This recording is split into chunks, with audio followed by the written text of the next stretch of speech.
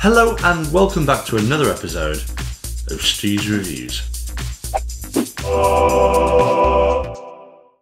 Now, a few weeks ago I did an unboxing of a lot of stuff that I've been sent, and quite a few of you wanted to see these. Today we're going to take a look at what could possibly be the coolest looking headphones ever.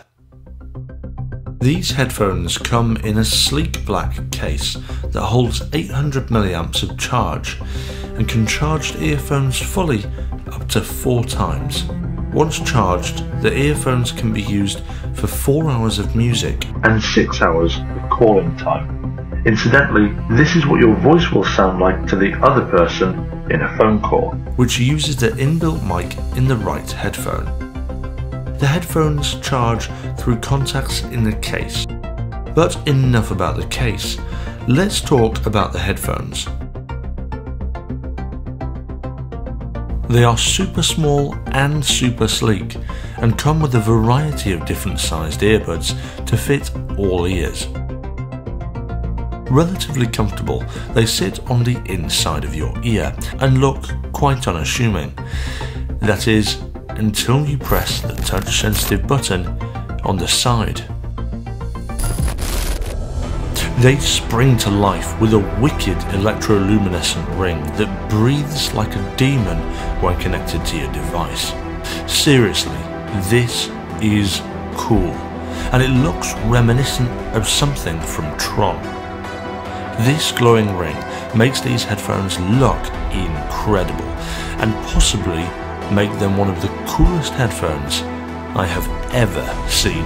Now, I'm a huge fan of wireless headphones, and no, I don't mean the wireless headphones that have big strings attaching the earbuds. I mean truly wireless headphones, like, for example, the Apple AirPods, which, incidentally, I love. But these are a cheaper option, and I want to know if they're any good. Now, as we've seen a couple of seconds ago, they are possibly one of the best looking headphones I've ever seen.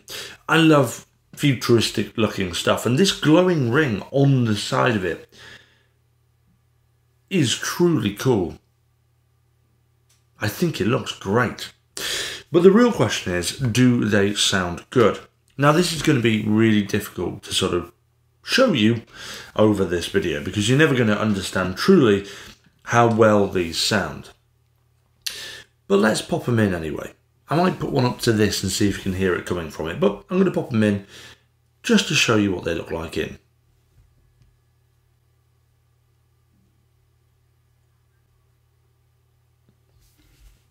And there we go.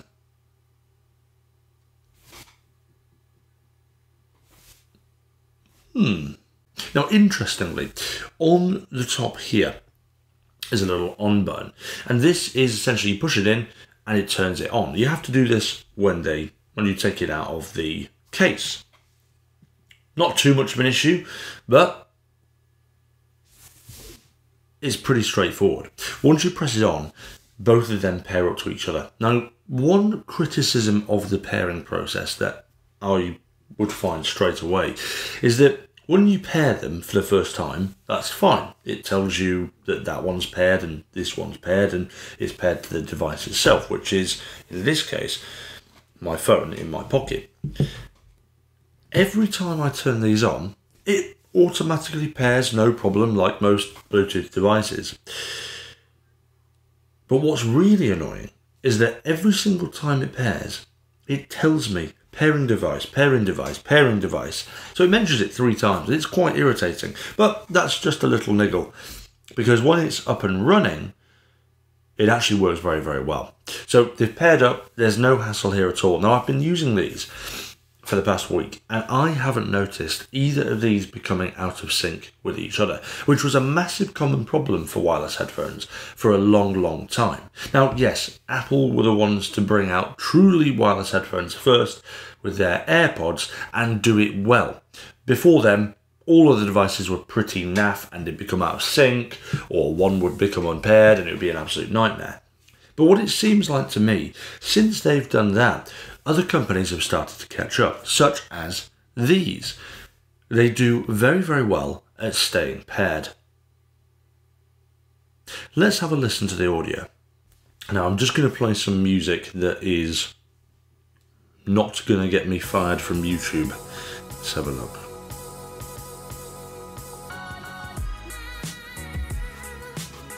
Okay, so the sound in my eyes is quite well balanced.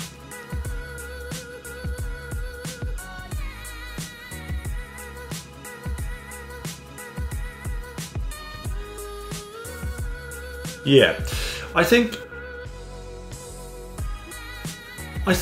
overall the bass isn't massive. It hasn't got a huge amount of bass. It does well though, it's got a good range, and I think it doesn't overpower any of the particular sounds. So I wouldn't say the highs are overpowered or the mids or the lows. I think it's got a good even sound, and none of it is very tinny. It's very rich. I don't think it's quite often with cheaper headphones you'd expect to get a bit of tinniness in there. Actually, it does a very good job, and I can't really hear much tinniness in the sound it's creating. And as I said earlier, they're paired up very well. There's no out of syncness. So if I just do this for you now, turn this up. Now I don't know how well this is going to work, but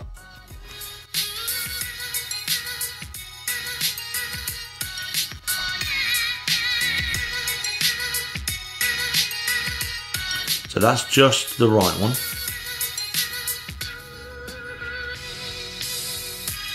And this is the left one as well. Just the left one.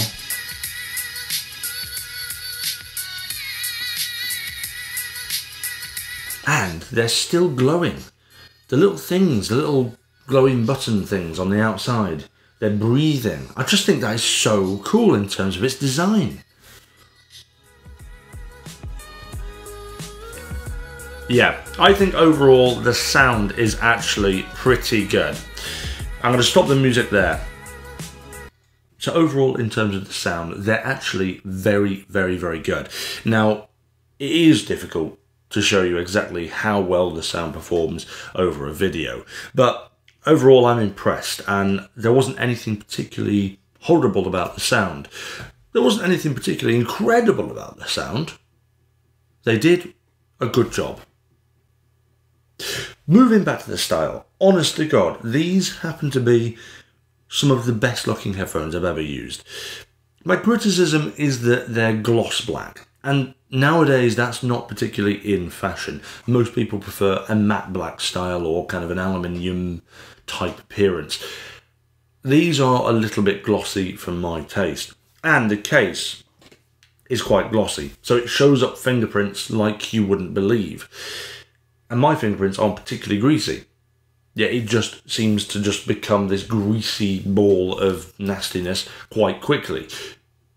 But that's a little tiny gripe for the style, because these, like I said, I'm so impressed with how these look. Genuinely, they're gorgeous. They're incredible. I would say these are the best looking small earbuds that you can buy, because they are the most futuristic looking earbuds that you can buy. Now let's talk about the price. On Amazon, they're listed at £120, which I think is quite expensive for a pair of headphones by a company that isn't as well known as someone like Bose or Apple. But at the moment, they're supposedly discounted down to about 50 quid, which all of a sudden makes that price much more attractive for these headphones. Now, how often they're at £120, I don't know, and how often they're sitting at 50, I don't know. But right now, you'd be looking at about 50 quid for a pair of these. And as usual, guys, I'll leave a link in the description below where you can check them out yourselves. In conclusion, these are going to offer you a good experience. They're not the best sounding headphones I've ever used. However, they're also not the worst. And I think for the price point at around £50 to £100, they actually perform significantly better than a lot of other headphones that are truly wireless in this price range. When you include how they look, that's when the value really increases. I just love the appearance of these, and they performed very well in terms of how they operate with the phone and pairing up. So overall, my experience with these was extremely pleasurable.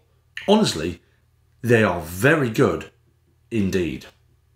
And I think if you're looking for a pair of truly wireless headphones, these definitely are a good contender. And that concludes today's review. Guys, if you like the video, don't forget to hit that like and subscribe, and I'll see you back for another episode of Stu's Reviews soon.